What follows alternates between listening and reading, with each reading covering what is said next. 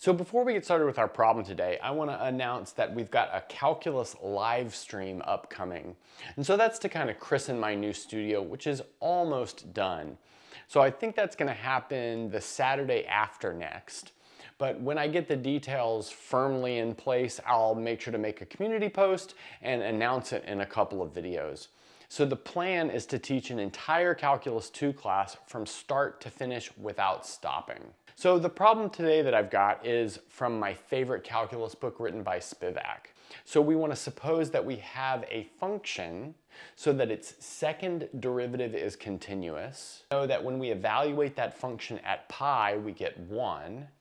And then when we take the definite integral from 0 to pi of that function plus its second derivative times sine, we get 2. And then our goal is to find that function evaluated at 0. I think some hints built into the writing of this problem that would help us find a solution are the fact that we've got the derivative of a function here inside of an integral, and we've also got a sine function which changes into cosine when you take a derivative or an integral and changes back into sine when you take another derivative or an integral.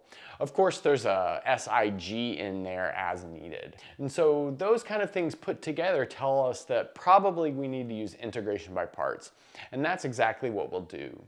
So let's start with this condition. I'm going to write it as 2 equals the integral from 0 to pi of f of x times sine x dx plus the integral from 0 to pi of f double prime of x times sine of x dx. So we can split that up because we know everything's continuous, so these are not improper integrals or anything. And now we're going to apply integration by parts to my second integral. So I will think about this sine x playing the role of u, and then this f double prime of x dx playing the role of dv.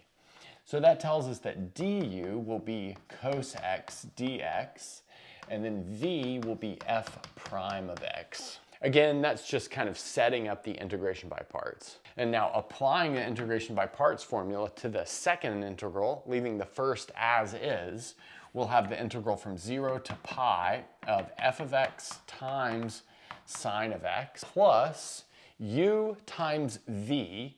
So that's going to be f prime of x times sine of x. We need to evaluate that from x equals 0 to x equals pi minus the integral of v du.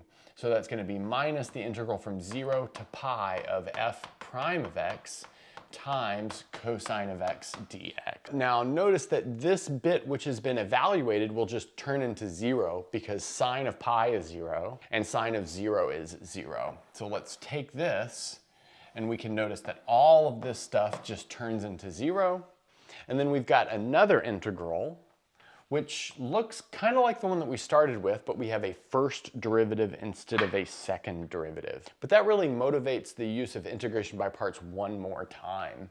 So let's maybe let u equal this cosine of x term, and then we'll let dv be everything left over. So that tells us that du is minus sine of x dx, and then v is just equal to f of x. Antiderivative of f prime is f. So let's see what that'll leave us with. Now we've got this brought down.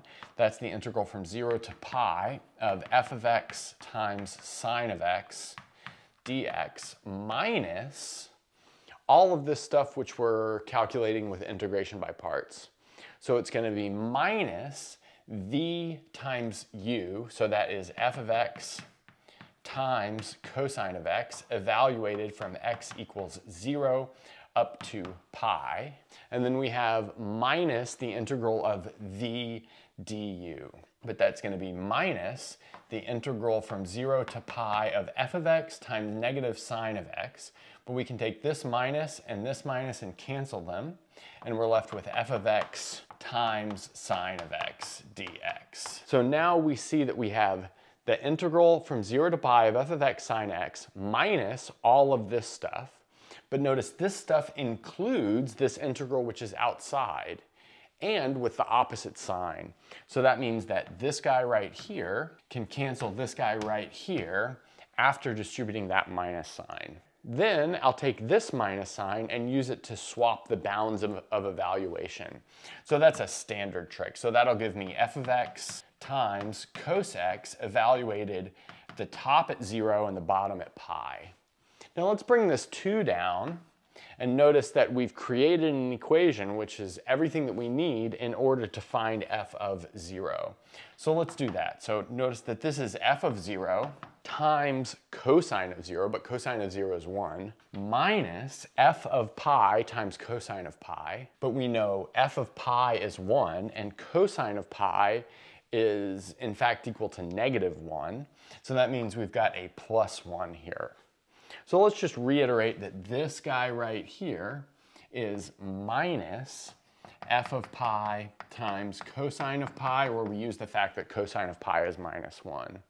But let's see what we've got. We've got 2 is equal to f of 0 plus 1, but that pretty quickly tells us that f of 0 is equal to 1. And that's a good place to stop.